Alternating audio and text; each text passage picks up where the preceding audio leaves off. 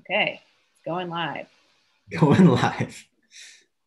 So this also will be available for people to watch later on.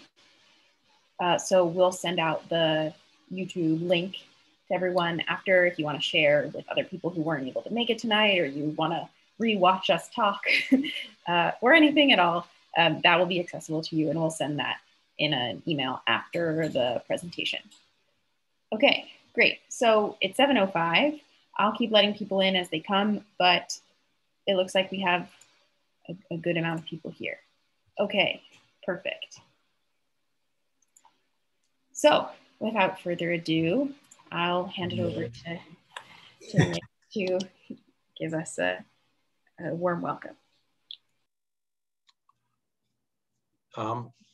Good evening. Welcome on behalf of AALDEF to a presentation of the musical Illegal. I want to thank Olivia and Skylar and also Jennifer for arranging this event online. It's wonderful to see so many friends from so many parts of the world and also our lives. AALDEF, as you know, is a civil rights organization that has started in 1975. I was the youngest co-founder at that time. I'm a member of the board. So I've had almost close to 50 years of involvement with an organization that is dedicated to protecting the civil and human rights and immigrant rights of our community. The topics and themes that Olivia and Skylar and the many performers are focused on are near and dear to all of us. Our families all have this experience, whether they are first generation arrivals or if you're born in the States. We are all immigrants in one way or another. The issues continue to be front and center in so many manifestations, in voting, in housing, fair housing, education, all kinds of access and equity. AALDEF supports and welcomes involvement, Skylar and Olivia and all the performers, working with artists of all kinds. Our history has been tied to Basement Workshop and Yellow Pearl, and many of our founders are artists. So we look forward to opportunities to team and support your work. And thank you for all your support for the community over the years, those past and those coming. I will get out of the way and look forward to the Q&A later. Thank you so much for doing what you do. Artists are so special because you can not only take information, you can touch our hearts, and it cuts across all of our silos. Thank you very much, Olivia and Skylar. Thank you for supporting AALDEF as well. Thank you so much. Yeah, thanks so much for having us, and it's great to see you again. Since we last connected at our performance in the Yale alumni, the Asian American event a couple years ago. Yes. So would you like to, Libby, would you like to share your screen to? Sure. I just wanted to make sure, Jennifer, you don't have anything you wanted to say to the group before we start? No, okay, great. So if you both wouldn't mind just turning off your cameras for the time being so that we can appear to people on the top of their screen once I share. Okay. Sorry, my presentation slide has gone away. Darn it. Oh, I know what happened. Sorry. Yes. Technology. I really do know how to do it. My computer is a bit overwhelmed by all the things that it's trying to do right now between YouTube and Zoom and MP3, but we're good. Okay. Okay, great. So here we are. I think it's still. Can you not see it? Why does this always happen to me? All right. We're going to stop. We're going to try it one more time. Sorry, everyone. Thanks for bearing with us. Can you see it? Yes, yeah. We're good. Okay. Whew. All right. So take us away, Skylar. Yeah, so thanks everybody for joining us. Thanks so much to AALDEF, Jennifer, and Nick for having us. This presentation and performance that we're going to go through today is part of a virtual tour that we're doing originally in honor of AAPI Heritage Month in May, and now just for Stop Asian Hate in general, to discuss sort of what we can do in response to everything that's been going on, all the racist incidents that have been occurring targeting the Asian American community. We're going to be talking about Asian American history, arts activism, the power of storytelling to cause change and instill empathy. And also, we have songs for you with a very talented Asian American cast that we put together recently. Right. And yeah, just a quick introduction. Also, my name is Skylar Chin. I wrote a musical called Illegal about my sort of inspired by my family's experience coming to the US during Chinese exclusion. And Olivia is I'm Olivia Fassini. I am the musical's director and producer, and I've been developing the musical since 2018 with Skylar, and I'm really excited to be here with you all. So thanks for joining us for this presentation and the tour. Yeah, and just really quick before we dive into everything, we're going to be talking about anti-Asian racism, and one of the biggest most significant microaggressions that I get in my life is, where are you really from? Where are you from? Where's your parents? Where's your mom from? Where's your cat from? Where's your grandma from? And my answer is always like, oh, I'm from New York. Then they're like, oh, where's your parents from? I'm like, oh, they're from New York too. And then they always ask, oh, like, what, were you born here? And I was like, yeah, I was actually born in California, so you got me. And so that's fine and good, but I want to sort of interrogate that a little bit deeper today, because I want to ask sort of, where is the place where I'm from really from? And to that end, I just want to acknowledge that I live and work on Manhattan, which is the land of the Lenape people, and this musical Illegal is set largely on Angel Island in San Francisco Bay, which is the land of the Miwok people. So just to acknowledge Indigenous people of the past, present, and future. So what is happening, what has been happening over the last year plus? Over the pandemic, we've seen a huge rise in anti-Asian, Asian American incidents. And Skylar has also personally been harassed more than 4 times in New York. We've seen mass shootings and microaggressions and all of these terrible things. And we're asking ourselves, kind of reeling from all of this, why is this happening, and what can we do about it? So sadly, anti-Asian racism, as many of us know, and many of us also were not taught, is that it's not a new thing in this country. It has existed for hundreds of years. And there's pretty much precedent for every instance of racism that we've seen.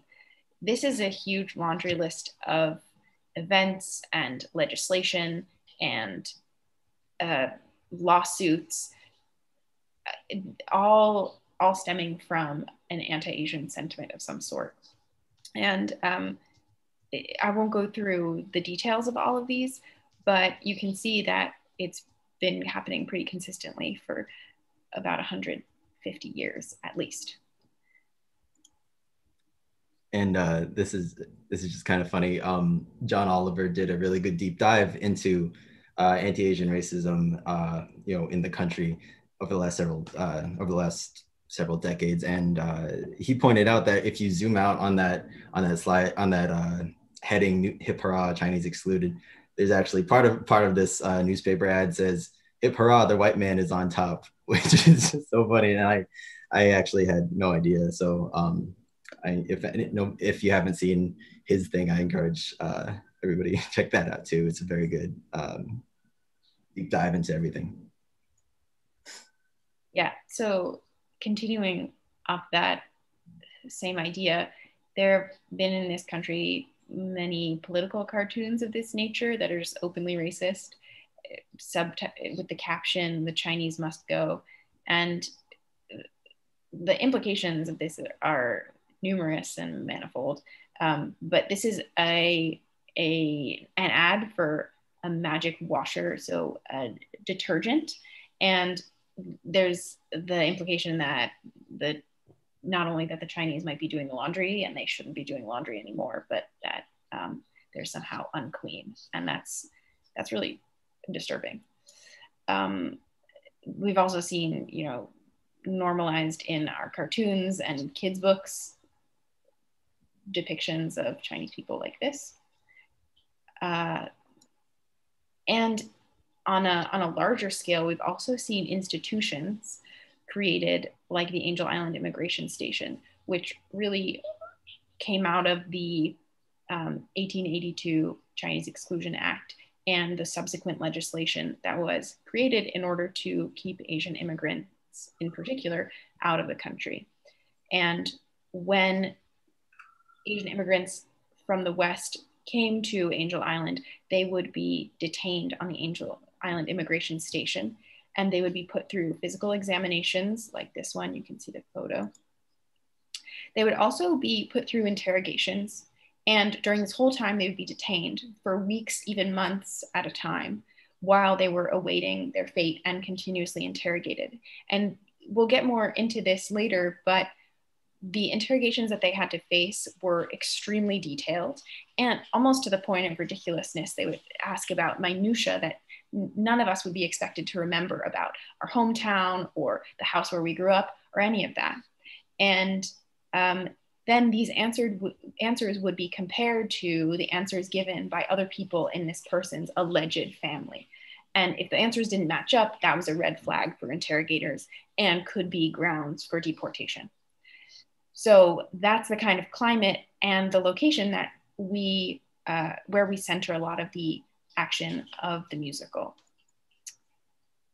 So what does this legacy look like nowadays? Tragically, it looks like open violence, as we've seen in Atlanta and Indiana. It also looks like microaggressions, the things that people have said to Skylar, Chinese people eat whatever, or we have COVID because your people eat everything. It also has resulted in Skylar's family being petitioned out of New Hyde Park when they tried to move in the 1950s. Their potential neighbors actually signed a petition to expel them from the neighborhood. And so all of this history in the end is deeply personal.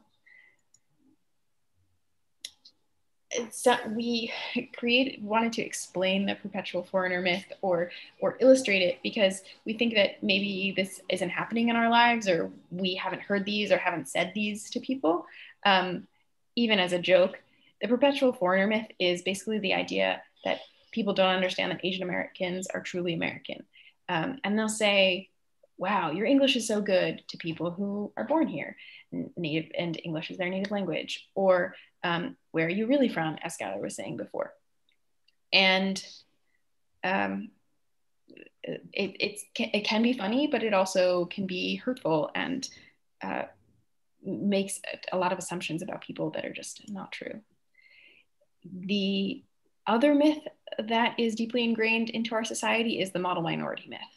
So people will say to Skylar, haha, Skylar, you're Asian. How come you failed your physics test? Or tragically, if America is so racist, why do Asians make so much money, in response to the Atlanta shootings? And not only is that deeply racist, but it also shows a misunderstanding of socioeconomic dynamics in the country and also within the Asian community, which has a lot of range of economic status and diversity within it as well.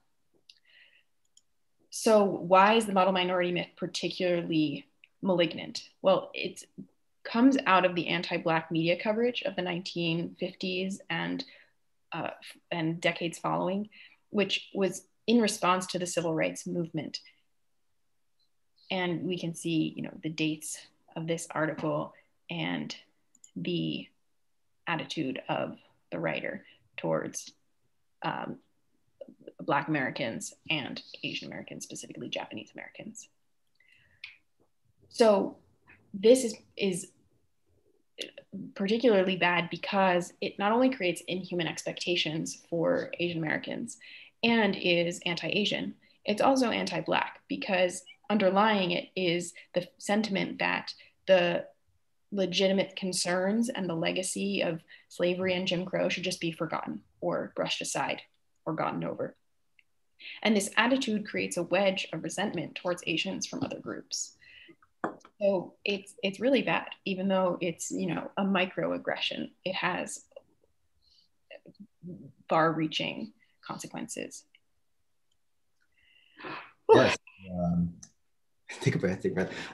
So yeah. So you know, we've gone through a little bit of the history. Well, a lot of the history of anti-Asian sentiment in the U.S., and we've sort of proven that, you know, it's something that's inherent, that's baked into our country. So that begs the question, you know, if it's so deeply ingrained in our society, what can we actually do about it? What can we do about these really deep-seated cultural myths that were fueled by, you know, policies, media, everything. And, you know, one answer that's very, very important and sort of speaks to AALDEF's mission for civil rights, immigrant rights, is get politically active, vote in local elections.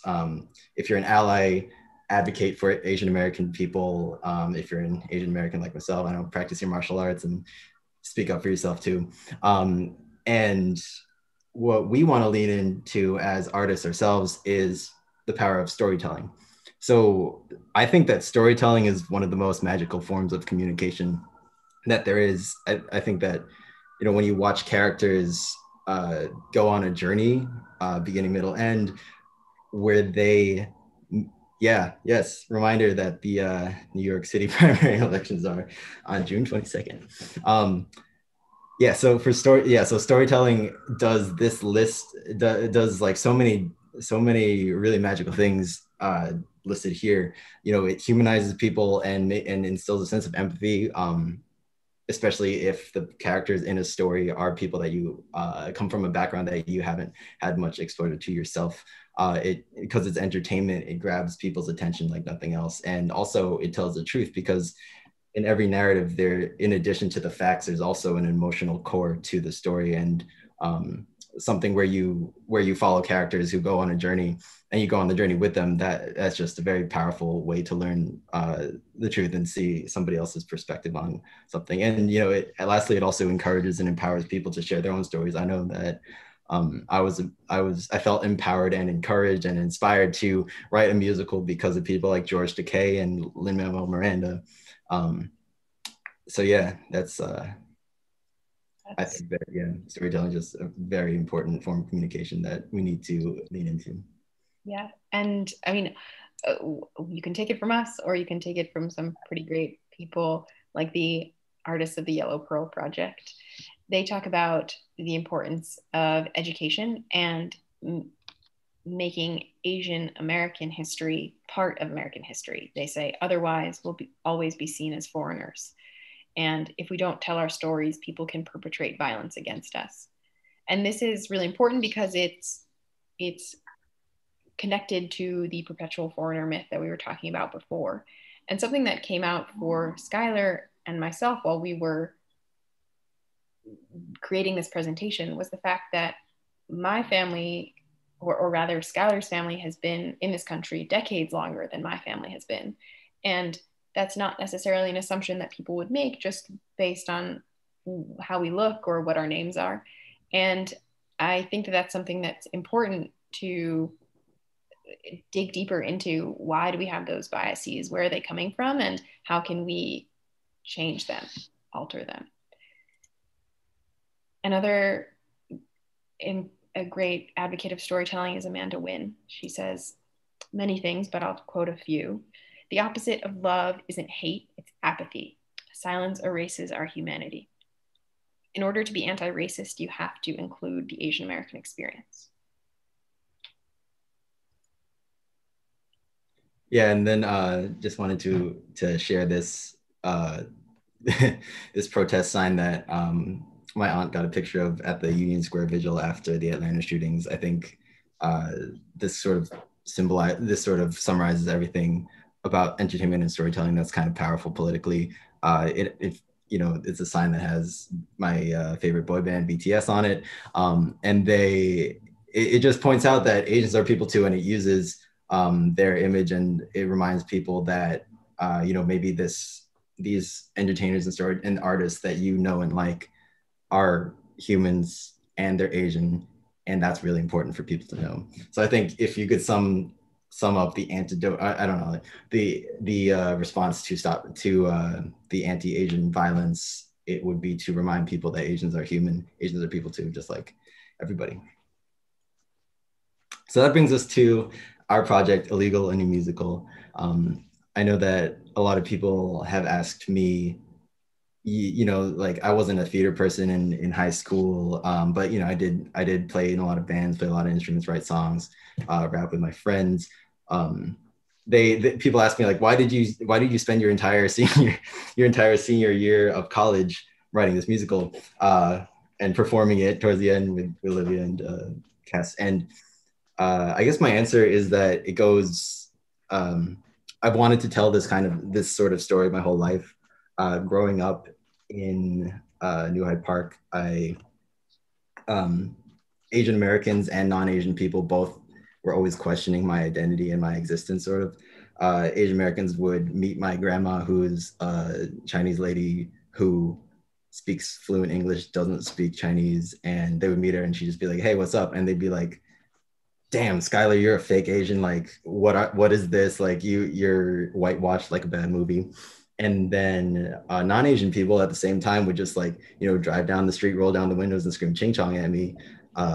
So I was always trying to explain to people like where I really come from. And then during college along came this president whose entire political platform relied on anti-Asian and anti, just xenophobic and anti people of color sort of rhetoric. And I thought that if people had known this history, like if people had known the story of Chinese exclusion or just the story of Angel Island, this history wouldn't have repeated itself the way that it did. So overall, yeah, I wrote this. I wanted to write this piece to give voice to Asian Americans who have been left out from history, like my own grandfather, and also to convey the idea that we have been here this whole time and we've been fighting this whole time.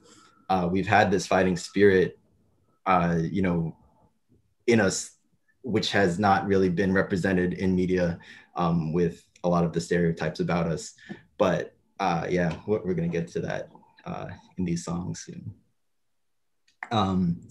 We also wanted, in this presentation, to pull back the curtain and sort of go into the process and the source material behind a lot of the songs that we staged and that we wrote. A lot of them were inspired by my grandfather's actual immigration records that my family found, when he was detained on Angel Island. And also they're inspired by the really fiery lyrics that Chinese detainees on Angel Island wrote and carved into the walls there. Yeah, so let's dig into that. The first element of the writing process that we want to talk about is how Skylar transformed poetry into lyrics. So on the left here, we can see the verses in Cantonese that actual detainees carved into the cell walls as they awaited their interrogations and as they were detained. And something cool that I learned through Skylar and through this process was that the poets would actually get together and they would have a cipher. They would share their poetry together, and then they would decide whose verses were best, and those verses got carved into the walls. So it has this kind of social and collective element to it too that's really powerful. So as you can see, we've got the Cantonese verses on the left and then the English translation in the middle here. And we want to give a big shout out to the Angel Island Immigration Station Foundation for their amazing work in bringing us stories of these immigrants. And we'll talk more about their work and their projects a little bit later, but thank you again for all of the things that you do to help us access these stories. So Skylar transformed these lyrics, or excuse me, these verses into lyrics for our opening song of the musical entitled Juk Songs. And Skylar is actually going to give us a little demonstration of what that sounds like. Yeah, so I saw these, I was reading these poems, and you know, some of them really reminded me of, it really struck me as like a sea shanty. So, hey Ed, thanks. Yeah, no, definitely thanks for all of AIS efforts preserving these histories and inspiring people like me to do what we do.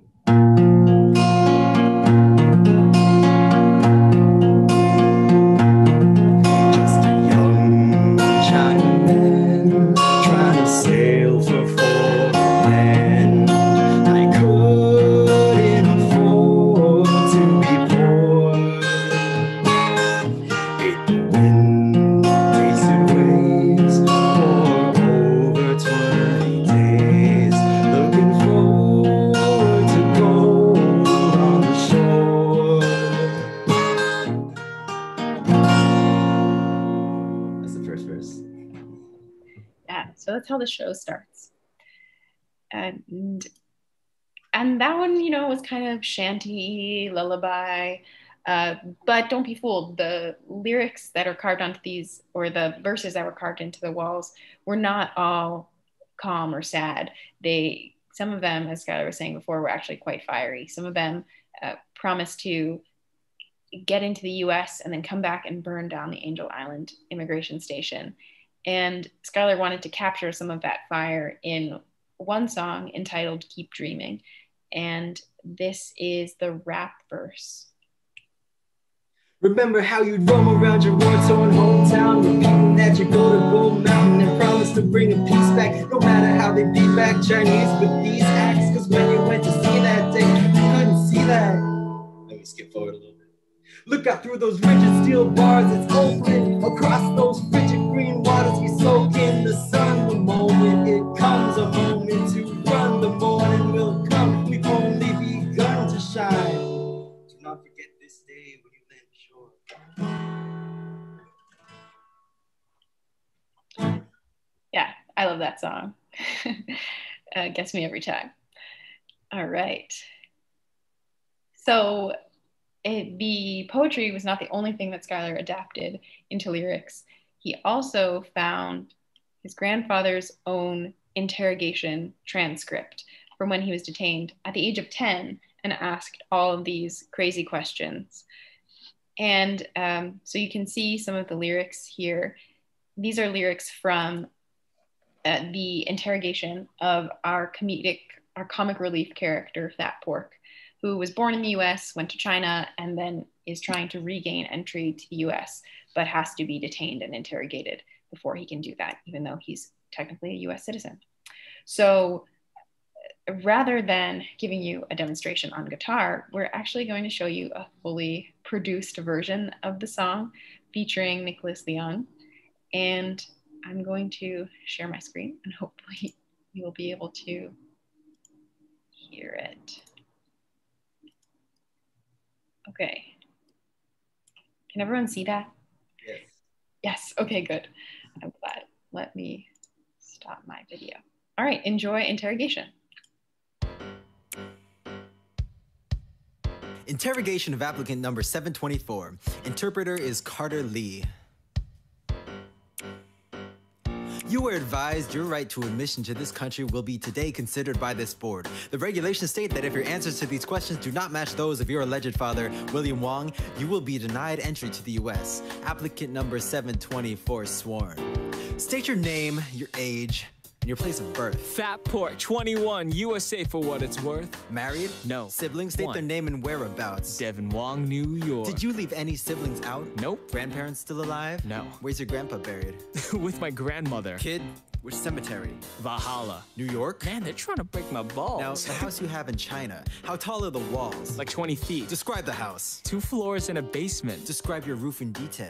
The tiles need replacement. Which way did the doors face? The back one faces west. And where does your dad sleep? Upstairs. Whose house is on the left? We call him Captain So. What's his sister's name, the friend? She's General So. Does your street have a dead end? Nope. Where do you live in the States? Chinatown. Why are you here now? Went to China, now I'm back. Must have been a few years now. Have you ever been to Pike Street? Yes. Describe your last trip. The street food! Did you leave a cash tip? How No. far in what direction? East? This is so bad. Which food truck did you go to? I didn't know I had to know that. What kind of pavement leads that way? Dirt. That's not what your father stated. Probably because we're on the border and borders are complicated. Next question. As part of your application, list the partners doing commerce in this fine nation. Sam Kai-chung, William Wong, and my younger brother Devin got like 3 to 4 cousins. There should be more than 7. What's your role in the company? Huge. Your father says that isn't true. You could have been deceived, just had to check, didn't you? Any others in China? No, we're American. There must be.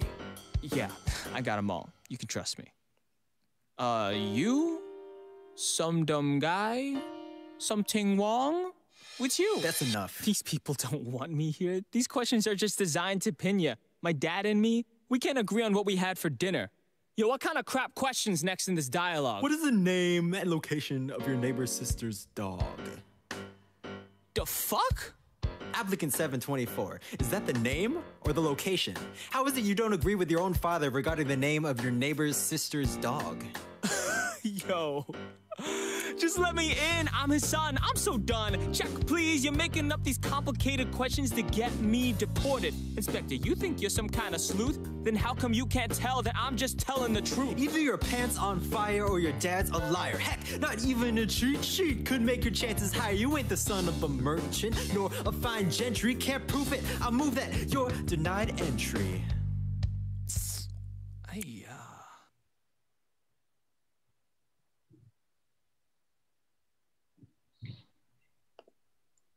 Woo, give it up for Nick Leon. It was so fun to work with him on that. Yeah, that was interrogation. Hope you all liked that one. And there'll be more. All right. Want to tell them about this one? Yeah, so this one was actually really interesting to find and then turn into a song. It's when I was researching the backstory and the history behind everything in illegal, I came across this correspondence between Angel Island and my grandfather's aptly named ally, Mr. White Esquire, the immigration lawyer of White and White law firm. And so there was this back and forth between them, and it really read like such a rap battle. So my friend who is going to law school and I wanted to write this with him because I figured that he would know exactly how the law plays out. And anyway, it's very accurate to the way the law truly is. So I'll just do Mr. White's first verse here.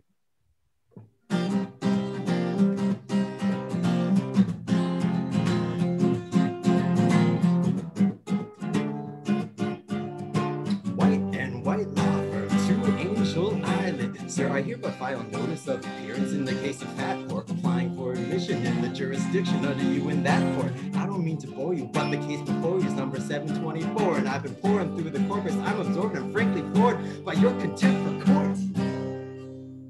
And then they keep going.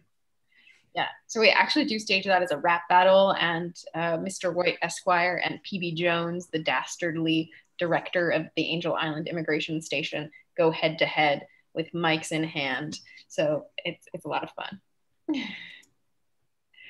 Another thing, as you can see, Skylar did extensive research for this show. And another thing that he came across was an article talking about how interpreters were occasionally offered bribes by those being interrogated. And they would say, no, don't waste your money. It's not gonna help. And Skylar wanted to incorporate this detail into the musical. So these are lyrics from one of those songs called Pledge Allegiance. And Pledge Allegiance is the introduction song of our interpreter character named Carter Lee. And Carter is Asian American, and she is torn between these two desires. On the one hand, she wants to prove to her white employers and coworkers that she is just as American as they are and deserves to be treated as such. And also the desire to stand up for the rights of the detainees, the people who look like her. So we're going to show you Pledge Allegiance, and this will be featuring Sandrine Lee Bontemps, Nicholas Leung, and Sita Sunil. All right, so hopefully you'll be able to see this again. All right, can you see it? Yeah? No, not yet. Nugget, why is it? Now, can you see it? Yes. Okay, here we go. We hope you enjoy interrogation. Sorry, I meant Pledge Allegiance. Here we go.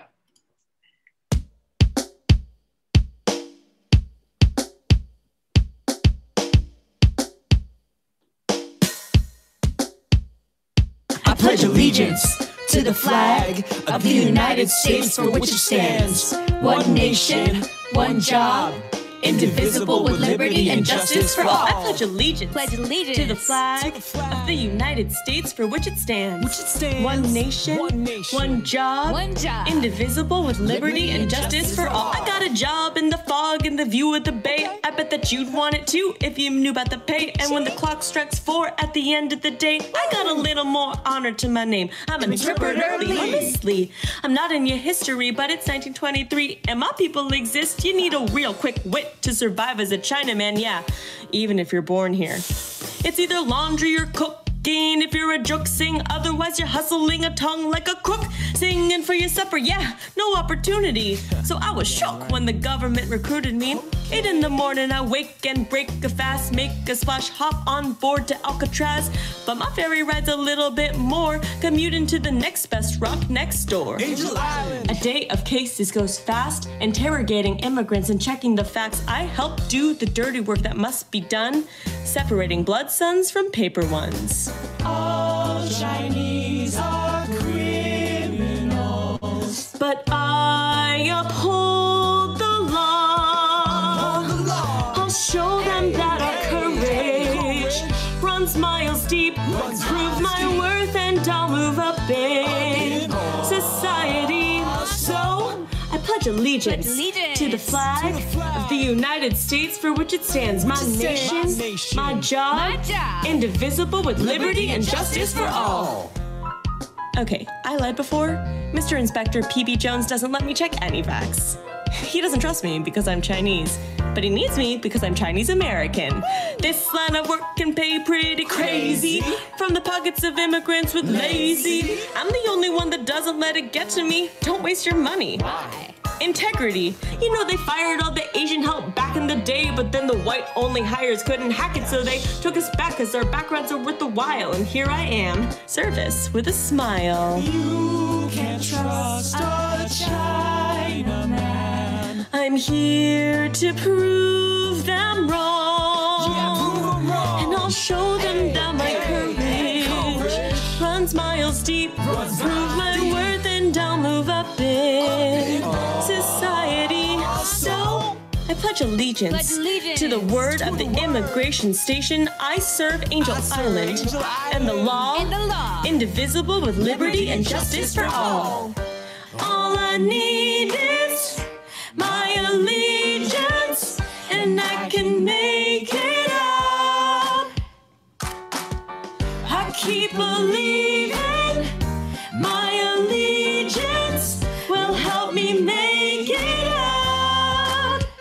So I pledge allegiance to the flag of the United States for which it stands, to the border and the walls, indivisible with liberty and justice for all. I pledge allegiance to the flag of the United States Republic for which it stands, to the border, secure my job, indivisible with liberty and justice for all.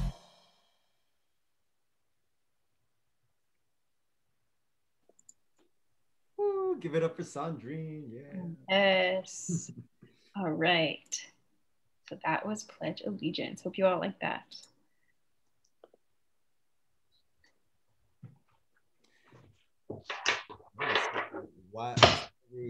What's next? Why do we can you see my screen?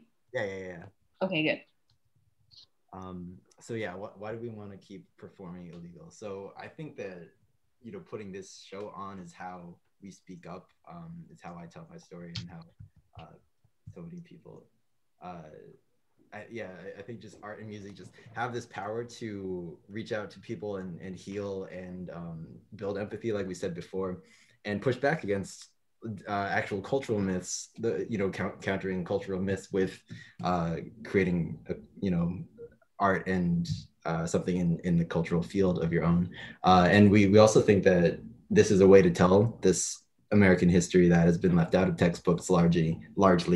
And yeah, we think that our history is American history, and it's got to be, people have to know about it.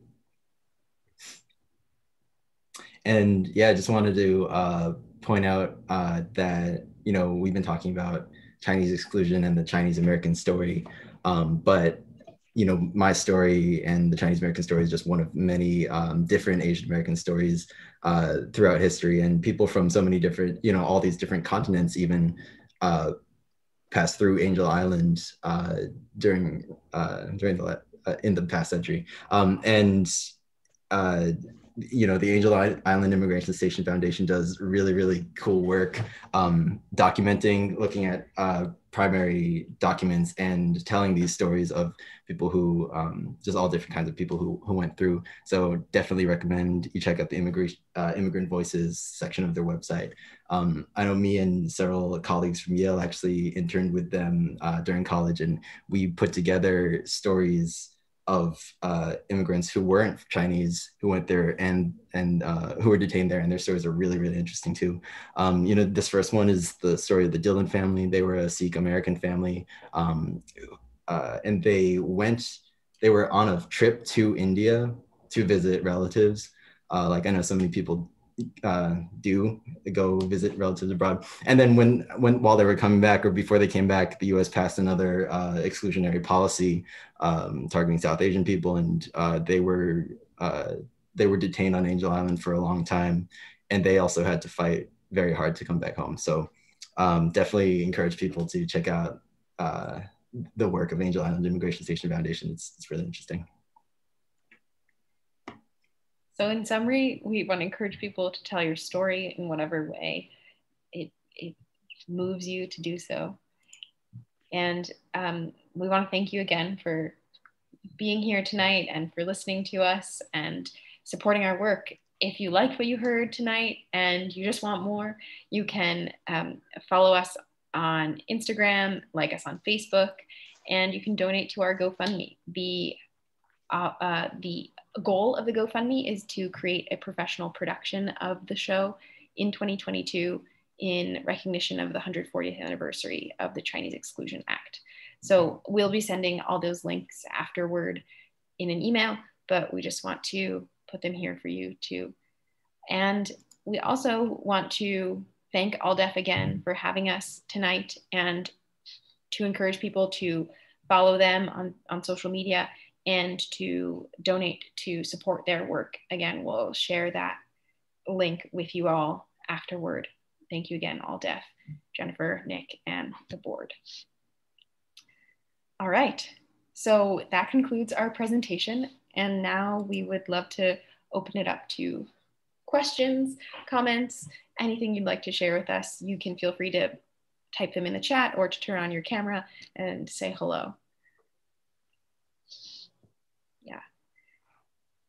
And while people are maybe typing or whatnot, I want to ask you a question, Skylar, which is, what's next for the development of the show? What do you have in mind? What are you looking toward? Yeah, I think, you know, just creatively, the biggest scene that I want to sort of, you know, even workshop with you is building out the scene in the story where the immigrants get together and actually work on the poetry and develop it together and carve it into the walls. Because I know we wrote we wrote 26 songs in 9 months when we were seniors in college. So, and it was towards the end of the show. So it was like a very fast process. And it was really cool, you know, when we did it, when we had Sophia, who is a Chinese spoken word poet herself. So she did a really good job just reading them straight up with the backing track. But yeah, I think that's the scene that I want to really work on before we go for this professional production. But yeah, to give some people background about that scene, it's dramatizing the ciphers of the poets on Angel Island and the exchange of verses that they had while they were deciding what to carve into the walls. And the way that we staged it was, it gave me chills every time, if I'm going to be honest. But we had one cast member reading the verses in Mandarin. That was her native language, though most of the verses that we are talking about today were written in Cantonese. And we'd love to have someone read them in Cantonese or recite them in Cantonese for our next production. And then another cast member was simultaneously speaking them in English. And so we had this really great side-by-side of the verses and speaking in different languages, but also getting to people emotionally. So yeah, I'm excited to develop that scene. So a question, can you briefly tell us who are the artists and where are they now? So the artists that you saw tonight, Nicholas Leung and Sandrine Lee Bontemps are both young artists based in New York. And I met them through the theater community here of emerging artists. And yeah, they're very talented. So they might just be in our next show, hopefully. And another question or comment, I can imagine school groups wanting to see a 30-minute version of this that they can use to generate discussion. Yes. Yes. Thank you so much, Phil. We have begun sharing this with high school students. We actually have visited 2 high schools now, at least 2. Yeah, 2 high schools and Apex for Youth too. Yeah. Apex for Youth in New York, which is a youth organization targeting high school kids and younger. So we are very much open to, oh my gosh, my jersey came out there. We are very much presenting to schools, and we would love to get more on our roster. Yeah, we're building out to hopefully Rhode Island soon. But yeah, any schools you have for us, please send them our way. Yeah, we'd love to connect after this to discuss. That would be great. Would you like to tackle the question from John? Yeah, so as you do the research and learn about the atrocities, how do you keep yourself from becoming traumatized, sad, mad? What is the impact? Yeah, that's an amazing question. I think ultimately, going into it, I knew that could be a thing that could happen. And I wanted to, like, at the end of the day, I wanted to convey the fact that we had this struggle and that many of us won. And there were many people, even in the story, there were many people who didn't make it through, but I definitely wanted to convey the fact that we were still here, we're still here, we're always going to be here, and we really fought to make ourselves part of this history, and that's something to be very, very proud of. And I think that's how we keep ourselves from getting caught in the negative side of the history, and really focusing on the stories that really uplift us. For example, we have this I don't know how many of you are aware of the story of Laiwa, who is a real person who was detained at Angel Island at the age of 2 as a little girl. They were interrogating her and her family and asking her, like, state your name and your place of birth, Laiwa. And she was like, she just sassed them, and she was just like, you're not, like, I'm not going to tell you my name because you're not telling me your name. So why are you asking me these stupid questions? And then that just delighted the interrogators, and I believe they just let her and her family through. So and that's one of the stories in this musical. And that's just like one of those stories that in addition to the sad things, you find those incredible stories of triumph. And that's definitely one thing that kept me going through this. So thank you so much, John, for the question. I don't know if you have. If I could, and I just appreciate your answer, because as you were saying it, I just realized that this is not just the past, right? It's still going on. And so in some ways, it actually gives us courage to keep going and also to recognize what's happening and why it's happening. And I think that allows us to process things actually even better. So appreciate it. Thank you. Thank you for that question. I also want to highlight two things, going off of what you were saying, that it's still happening. Yes. And a lot of the music and the show and the dialogue is deeply contemporary. You know, rap is a huge part of the show, and that's a contemporary art form. So to use this contemporary vernacular demonstrates that we are people in the 21st century representing things that happened just about 100 years ago. But the past and the present and the future, you know, they give and take symbiotically in that way. And so it reminds people that while they're watching a historical show, it's very much up to date and speaks to our moment. So we found that although Skylar wrote it at a time when the country was being run by a xenophobe, it's still relevant today based on what happened during the pandemic. And so it continues to be relevant. And the other thing is humor.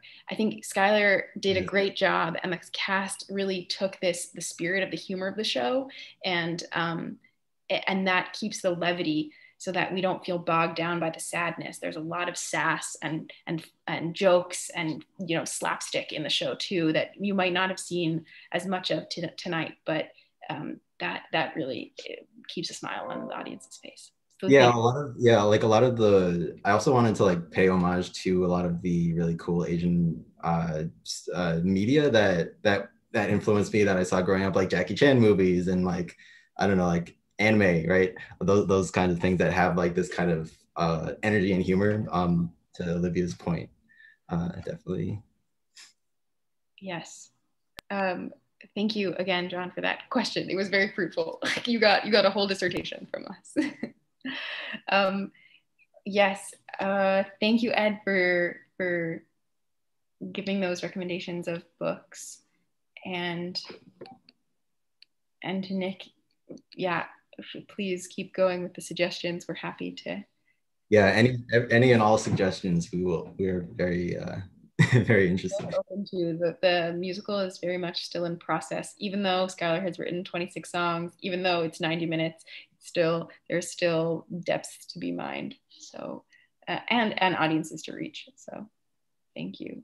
I'll just make sure that we're I'm checking our YouTube audience here to see if they are tuning in, if they have any questions for us.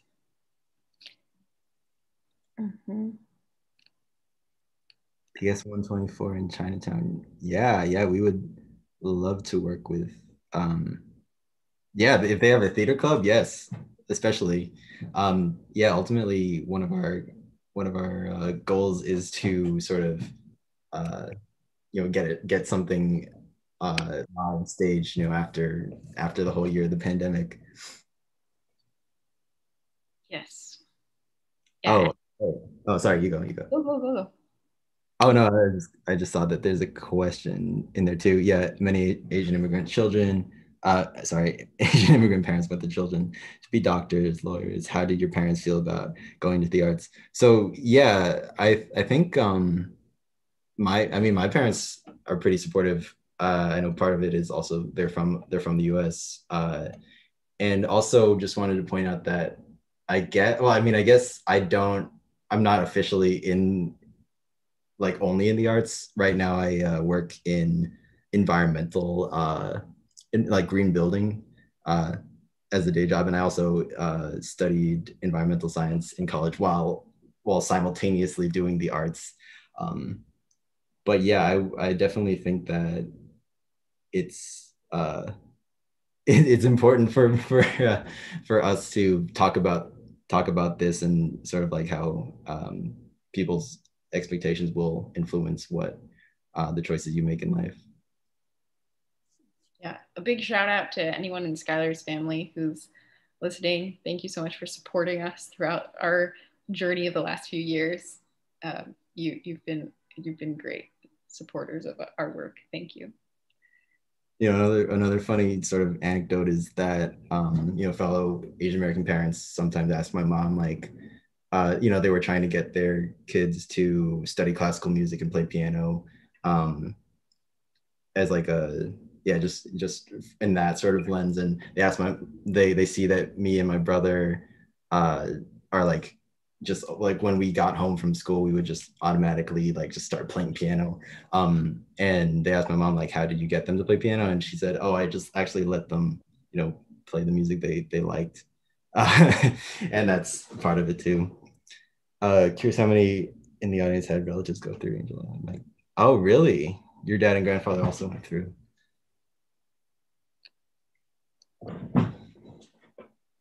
So cool. Or Ellis Island, you know, we're here for that too. Wow. So the musical takes place in 1923. So that's very close to when your grandfather would have gone through. What, Nick, do you know what their story was when they were detained there? Were they also, were they young when they came, or?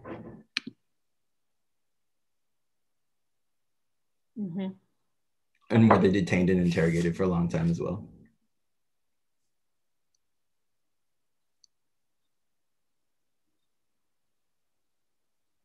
So that's good. Relatively short time. So we had another question. Tell us about the production you already had. Yes, definitely. You want to take this one, Olivia? Sure. So the production that we had was about 2 years ago at Yale, and it was a workshop production because Skylar was literally writing the songs up to 3 days before the show.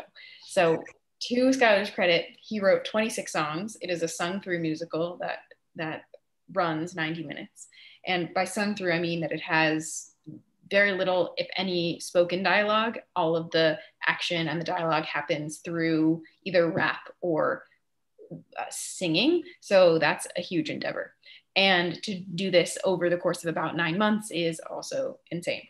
So we had the first half of the show very solidly down, and Skylar had written the songs months before our cast had time to prepare and to learn the songs by heart, and we did staging and all of that.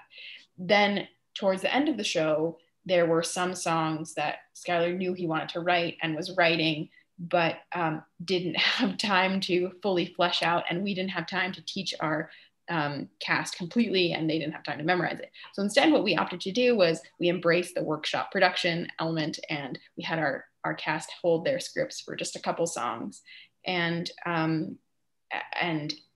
we sort of, as Skylar was saying before, peeled back the curtain and showed them that this is a musical in process. And ideally that won't happen this time around. But what was great about that was it was our first audience. It was sort of a test audience. And we worked with cast members who had never done theater before. They were spoken word artists or a cappella singers.